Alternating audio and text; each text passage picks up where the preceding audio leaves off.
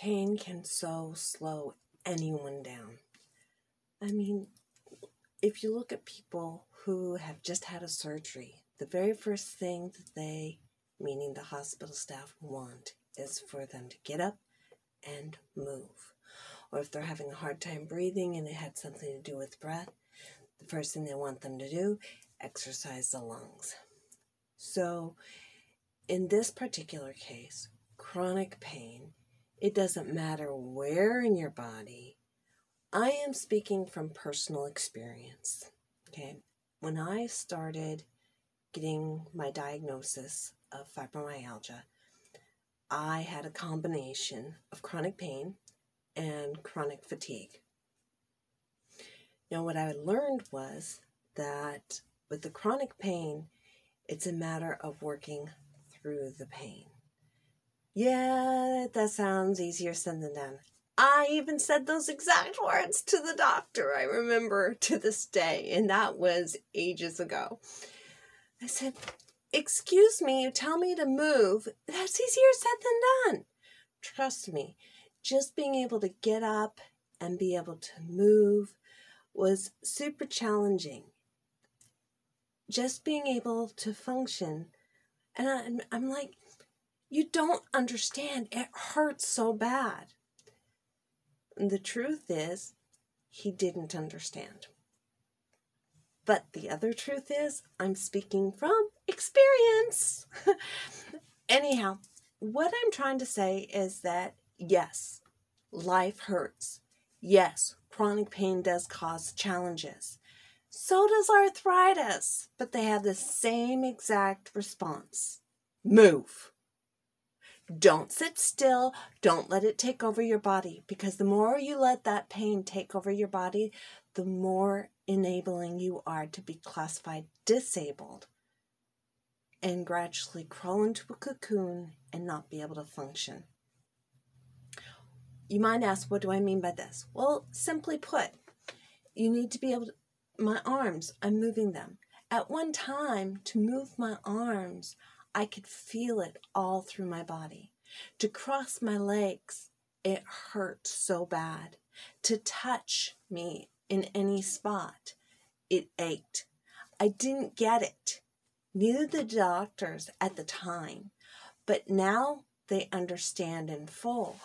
But it took work. It took my brain to say, oh, I really can function. So here's my challenge to you. And it's a biggie.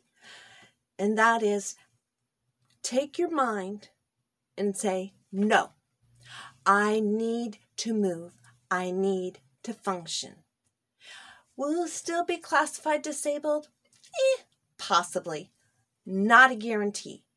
It just simply means that you're going to have a little more challenge than the average everyday person to be able to function and to be able to move.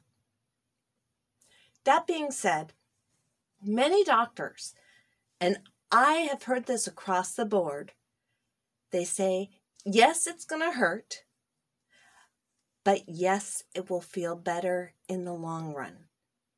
Now, I'm going to give you some examples of exercises, not in this video, because I'm simply discussing chronic pain and its validity.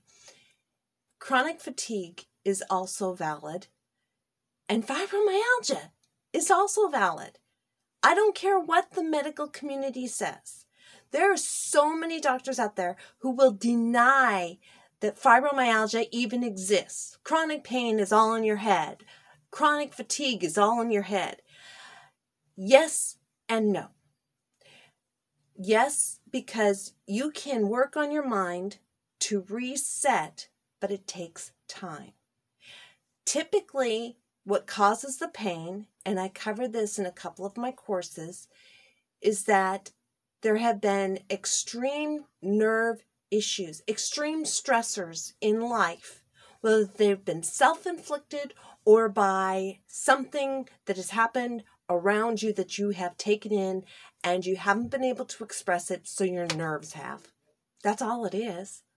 That you've taken in some sort of stressor, and the only way to express it is through your nerves. And so your nerves have gone, I hate you, I hate this world and I'm not going to function. I am going to make you hurt. You're going to hurt from now until the end of time. That's choice. Now it's a matter of working through those issues and saying, no, I am not going to let this pain take my life over. I am not going to allow this fatigue to take my life over.